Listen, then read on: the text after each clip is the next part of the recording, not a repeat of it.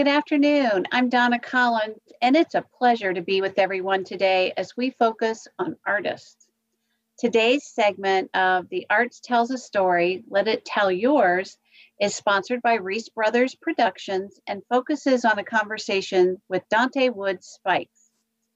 Donte is a professional speaker, community worker, and video documentarian. He's known to most of us through his TEDx experiences, his release of documentary film work, and as a workshop presenter, and mostly as a friend and mentor to lots of folks. He's wise beyond his years and engaged as fully in the community as any person I know. Dante's bio says that his overall goal is to educate and connect the world beyond perceptions and stereotypes with authentic experiences through storytelling. Donte, I'm so glad you could join me today. What's up, y'all? Can y'all see me? Everybody see this? This is You Deserve Love. And I picked You Deserve Love as my intro because, a lot of times we provide love to everyone around us, but we forget about ourselves in the process. So always remember that you deserve the love that you give to everyone around you. Hey, Well, that's why we're talking to you today, Donte. This right, this is what it's all about. right. Um, Thank you for being here. So, I have some questions I prepared. So, let's try to work through those, and I'm sure I'll have a couple of more. Okay. Tell us a bit about what's occupying your time these days as we find ourselves fully encompassed by the COVID-19 pandemic. Okay. Well, the very first thing that took up my time was I took every opportunity under the sun to eat some food because I didn't have to, I didn't have to go to work. I didn't have to go to these places. I didn't have to go anywhere. I could just go straight to the refrigerator. So the refrigerator became my full-time job, and I was just eating and eating. But something that's actually occupying my time is I'm trying to remain creative because when you have a lot of time and you don't have a routine anymore and it's kind of broken down and taken apart, you don't know what to do. But as a videographer, there's so many different things that I can do, especially when it comes to uh, virtuality and how we can always stay communicated with each other. I'm actually working on a documentary right now about COVID-19 and the experiences that everyone is having in Columbus in particular. So I've been documenting the very beginning all the way up to this point, from the protests that are happening right now to the major flood that happened not too far from here when right after the stay-at-home order was and people's cars were under the water. Um, I'm documenting other artists too and the things that they're doing. As a storyteller and a documentarian, it's important to collab with other artists and tell their stories. So I'm actually staying busy by collaborating and documenting this whole process and seeing it from beginning to end and placing video together. So be on the lookout for Well, I'm sure you're very busy. And so, build a little bit on that. So, as a videographer, a filmmaker, I think I call you both, I can only imagine what inspires you. So, as you think about these creative endeavors that you're engaged in, tell us about the process that you go through in creating that original work. So what's real interesting is I never wanted to be a filmmaker. I didn't know how to use a camera. I didn't know how to work a camera, but I first started doing things in the community and how my camera work and my videography, how that started was there was a young man that I mentored that actually was killed. He was murdered. But what had happened was I knew that a lot of people would stereotype him and place him in a category as a thug, a nobody, whatever you want to say. But we would always have conversations with each other, and I would ask him like, "Why are you doing the things you're doing? Why are you in the neighborhood that you're in?" And he would say, "Well, I pretty much gave up on life because I have been to jail. I know how people look at me, and there's really no jobs that I can get." And after he was killed, I was a little bit upset because as I spent time with these young boys in this neighborhood where everybody say, it's poverty stricken and fathers aren't there, they don't have relationships, all you see is violence all the time. We created a peaceful environment, but nobody seen it. Nobody heard anything that we talked about. Nobody looked these young boys in the face and heard their testimonies and stories. So as I got more upset with it, I decided to pick a camera up so I could start documenting the stories of all the other boys that I was mentoring and talking to. And that really kickstarted the process of understanding, okay, Donte, when you pick up a camera, it's very important to make sure that you document somebody's story correctly, because your exposure of their situation and story can turn into exploitation. You can exploit people and just throw things out there for you to get recognized. But a moment where I'm trying to share an experience, you could destroy somebody's life if you're not careful, because people are going to remember every single thing that you put out there that's connected to this person. Um, and I also try to make sure that when I do share, that it's vulnerable and it gives people an opportunity to relate, because it's kind of taboo for the artist or the director, whoever, whatever you want to call it, to put themselves in the forefront of the projects that they're doing. But it's for me and it's for people to get a chance to connect and to relate. So a lot of films I actually include myself in things that have happened to me. So I just want for myself to always remain humble and understand that the same way I respect myself and try and project myself in a good light to everyone else, I have to also do that for my subject. So I use myself as a constant reminder to protect people's images and also give them an opportunity to shine their light and be recognized for good things. Well, I'm not sure that I'm going to get through this time with you without crying. So forgive me, but uh, it's so beautiful to hear you talk about how you think about people first as human beings with feelings and the repercussions of how your art making could impact them both negatively and positively. Yeah. Thank you for that. I'd love for you to tell us, if you would, about your independent film, Donte and De Mariah, if you would. I think that's a really important story to tell. Yeah, it's a very, very important story to tell. So, the same exact time I met the boys, the young man I was talking about, and I started picking up the camera, I also started working with young children. So, I met De Mariah, a young black girl in the community when she was 4 years old. And I don't know what happened, but when I saw her at the church, I saw her there. As soon as I got my job at the community center, not too far down the street, I would see her there. I was assigned to certain kids through the community center at the school. So I would go to the school for those kids. But when I was there for them, I would see her there too. So I was just like, you know what, the universe is speaking to me, and I keep on seeing this little girl every single place that I go. So there's something there. There is something there. So I started being intentional and taking time to just go up to the school and just have lunch with her, or to just ask her a question. So before just we get into that later, but a lot of people know me as a question person. But I would ask her questions about how she feeling, what she thinking, and she would share, and our relationship began to grow. And as time went on, I was just thinking to myself, wow, she's getting older now, and as a male, period, when it comes to young girls, I don't have any training or experience when it comes to being a positive male role model or a figure for them, because I don't have any young sisters. I never had any um, young cousins that I would take care of.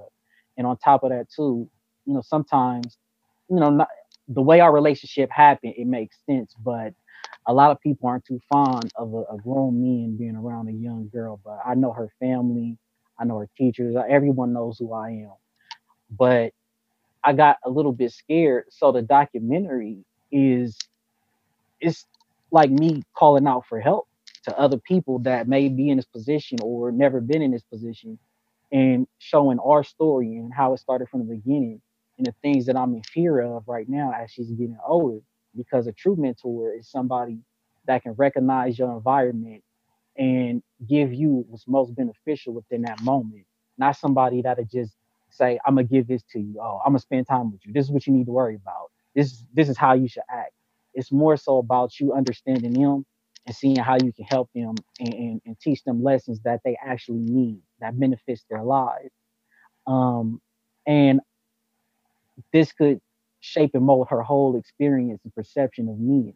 A lot where I live, a lot of young girls don't have opportunities to grow up with men around that talk to them on a consistent basis, that are around them, that are teaching them things. I recognize that I'm in a position where I could make or break her perception of me.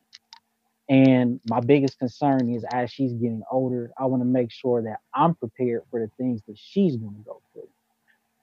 And I need help with that. So the documentary broadcasts our experience with each other, how we got where we are, and as she's transitioning into adulthood and becoming a teenager, and the experiences that a young Black girl can go through. I want to make sure that I'm fully prepared for that. Real quick, and this my birthday just passed not too long ago, and there's a painting of me and her in a museum. This is the painting right here. Can everybody see? It's a little bit of a glare. But I had put a picture up and I share how upset I was because I want to be very intentional about providing moments where she sees how valuable she is. Because you know how you can everybody has a story where they can go back to their childhood and they remember that moment that hurt them, that moment where their self-esteem was attacked, that moment where they felt like they didn't have a voice. So my whole thing is to be intentional with implicating those moments where I give her a voice and she can say, well, I remember that. I do remember when somebody said something that hurt my feelings. I remember when Dante took me to the museum and I saw a painting of me on the wall in a place where I didn't think I would ever go. I want those moments to be normal with her. And that's one of the things that the pandemic stopped was my intentionality with her and taking her places and doing things with her. But the film that I did is that's what it's about. We're still in the works of finishing a complete version, so be on the lookout for that. Well, again, it's inspiring, and you're wise. You're just so wise beyond your years. I do want folks to know they can visit your website at Donte Woods-Spikes.com. All the words the way you would spell it, DONTEWOODS-SPIKES.com. And you have some great information about the projects and the work that's near and dear to your heart. Things like A Talk with Our Sons and Dante's Eyes, for example. Would you like to share a little bit about those projects with us? Yeah. So A Talk with Our Sons, that was like the very, very first project that I did. And referring back to how I started off, saying the young man kickstarted my whole vision with having a camera and documenting things. It was a call for people to recognize in the environments where you hear a news story, you say, "Oh, well, 5 kids were shot, somebody got murdered," and that'll be the whole story. And it's like, there's so much more to this story. These are more than just the news stories. These are actual people. And I work with in an environment that I'm in. I work with the children of the people that are news stories. So when you hear something on the news that says, "Well, somebody was hurt or somebody got in an accident," whatever it may be, the kids come to the school the very next day and they'll tell you, "Oh, that was my mom, that was my cousin, that was my dad." And now you go to the news page or whatever, you hear people just saying all these negative things about this person. But I'm sitting face to face with this young kid that's scared or don't know what's going on, and I'm trying to figure out, like, man, how can I cater to this child? Or how can I show people that there's another side of the story that you really have to pay attention to? So A Talk with Our Sons was more so shedding light on the experiences of young men and teenagers in poverty stricken neighborhoods and giving them a personality and not just them being a story that you see. And it was interviewing different men and different young boys.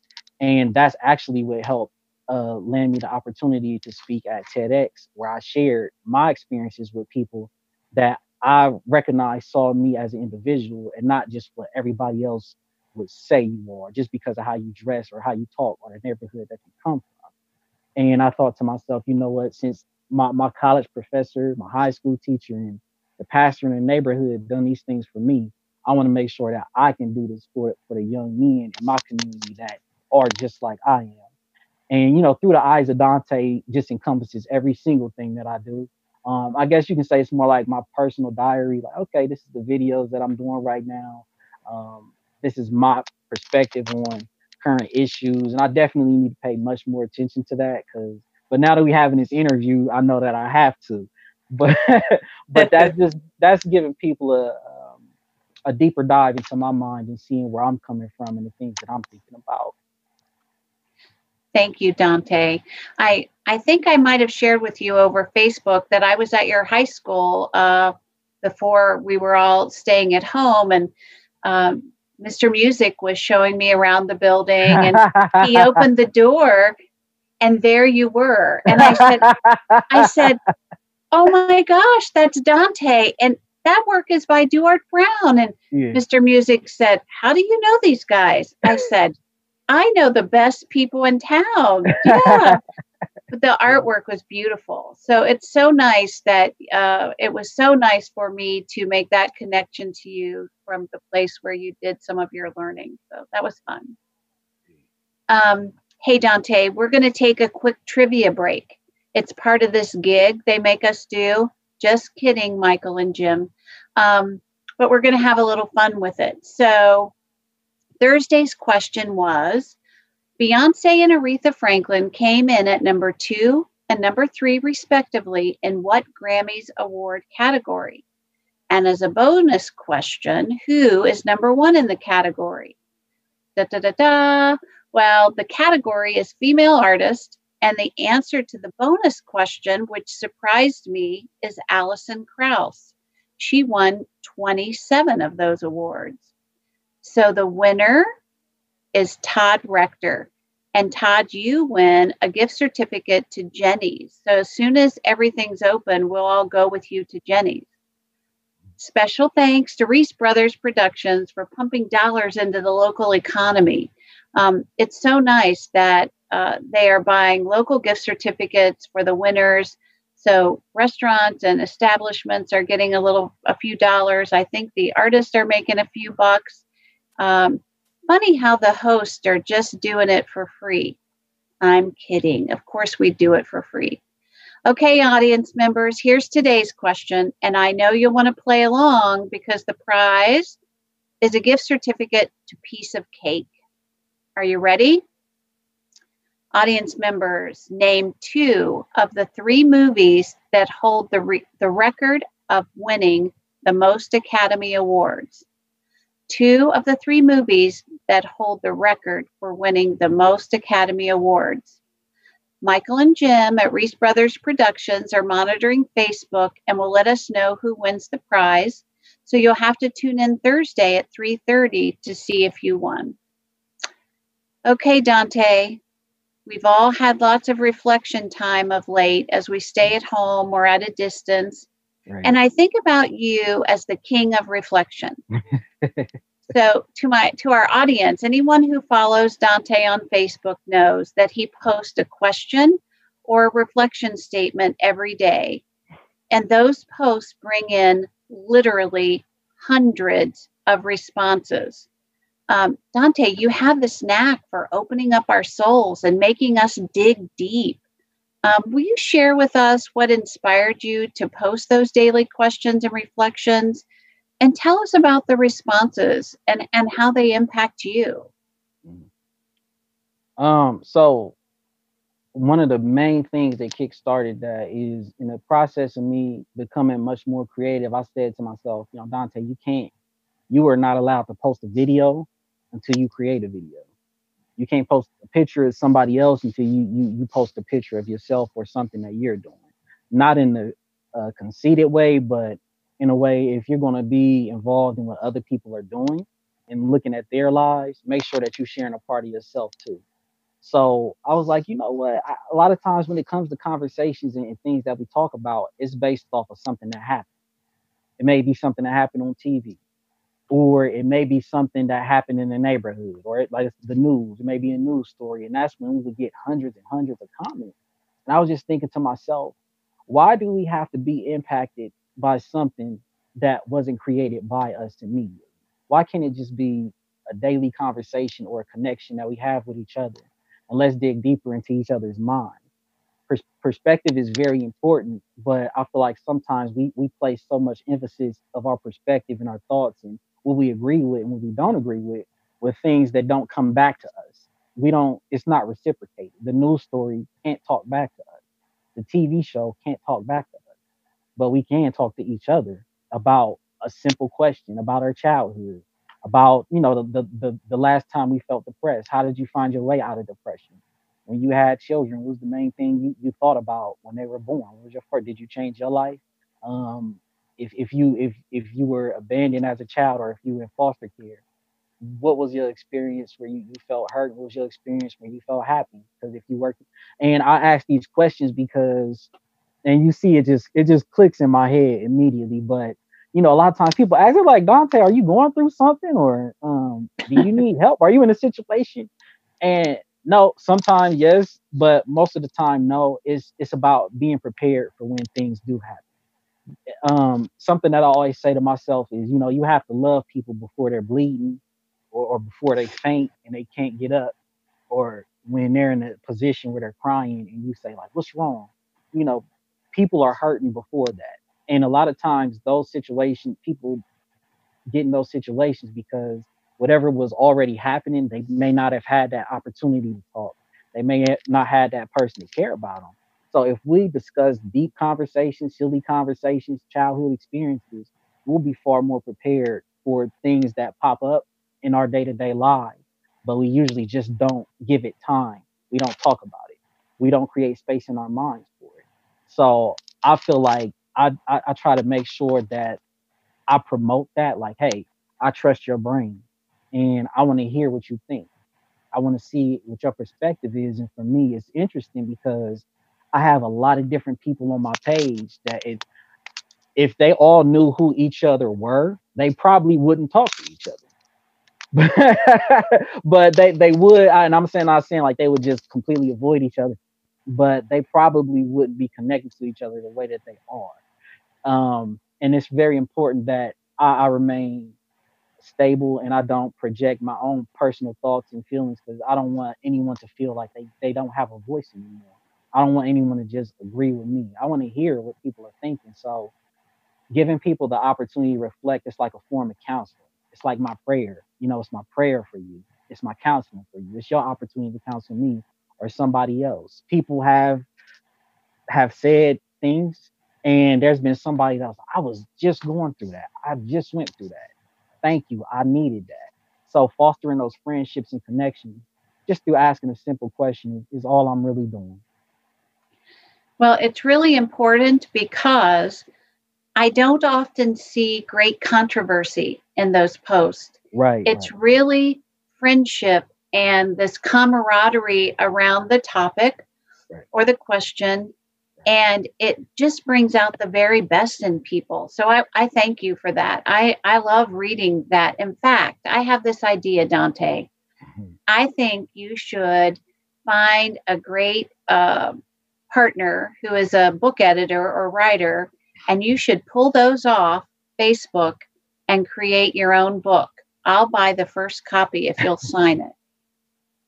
I got you. I got you. And it's interesting because a lot of people have said that. They're like, yo, Yep. this should definitely be a book. I'm in the process of transitioning into different forms of asking questions.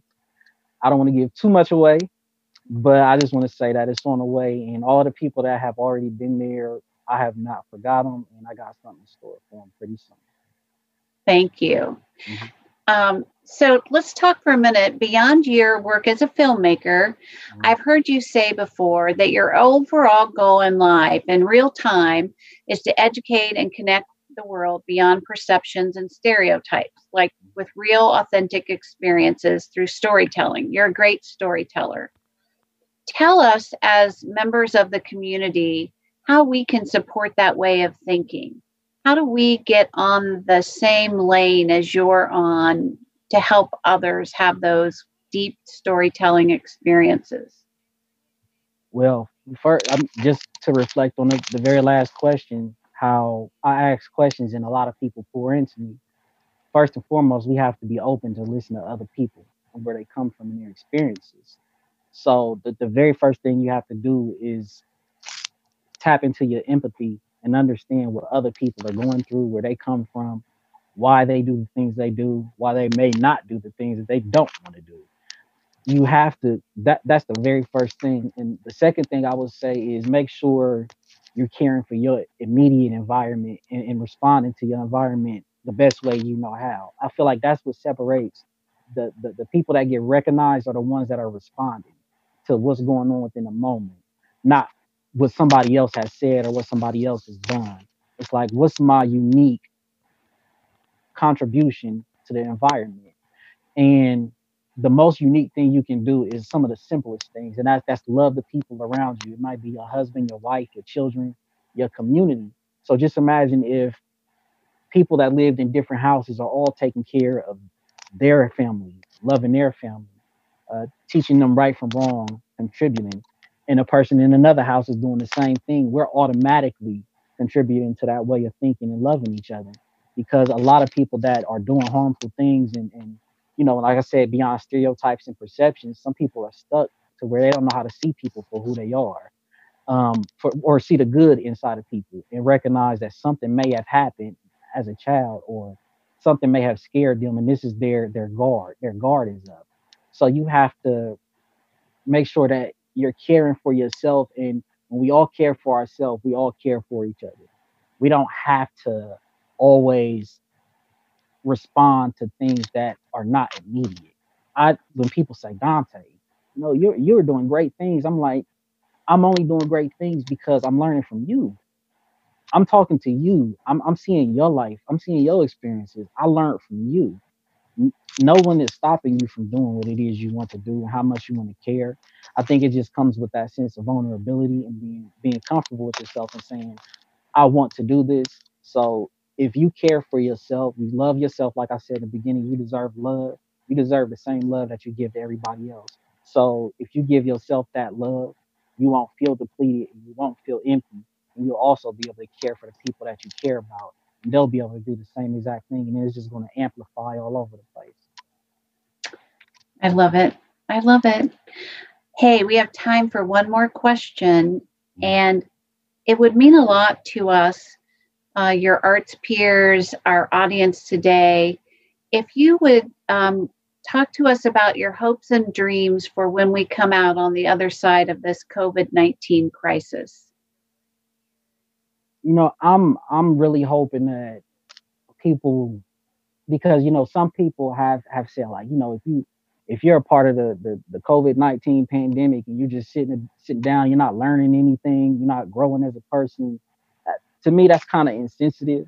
But I will say that I agree to an extent. What I do hope is people can take this time to be creative, something that they may have been putting off, they can actually do, or they could start, or that moment to self-reflect instead of tearing yourself down and thinking about all the things that hurt.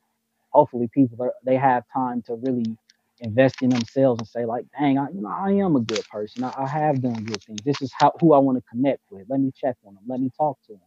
I hope that everybody can grow and see how important they are as individuals and how we all contribute to each other and impact each other's moods and our thoughts and our feelings. It's dangerous when if you're not doing good, you'd be surprised at how many other people can feel that energy and pick up on it. So to the artists that feel like, I'm not getting paid right now for my art, remember that your art exists without the money.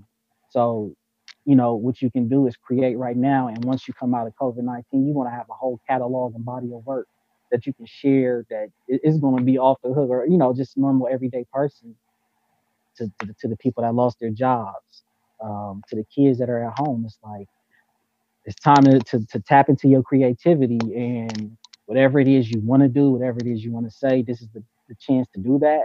And when you do that, plan long term, because this gives us insight to what could happen if it does happen again. It's something that we can be a little bit more prepared for, because nobody predicted it. So I'm in it with everybody else, and I hope that everybody's doing well and they take this time to grow. Thank you, Donte. If folks are not following you on Facebook, I bet you're going to have lots of friend requests after this time on Facebook Live. Thank you for joining us today. And I want to thank the Reese Brothers Productions for inviting me to do some interviews, and one with Donte today. Special thanks to Nikki at Nicolette Cinematographics for helping and making the magic with today's technology. Folks, she is amazing. And we also want to congratulate today's trivia winner, and I'm looking forward to hearing who wins next time. And most certainly, I want to thank you, Donte, for joining me today. So until next time, I'm Donna Collins, and I'll be joining you as a listener next week as a new host joins for Tuesday's edition, Art Tells a Story. Let us tell yours. You won't want to miss it. Thanks so much, everybody. Bye-bye.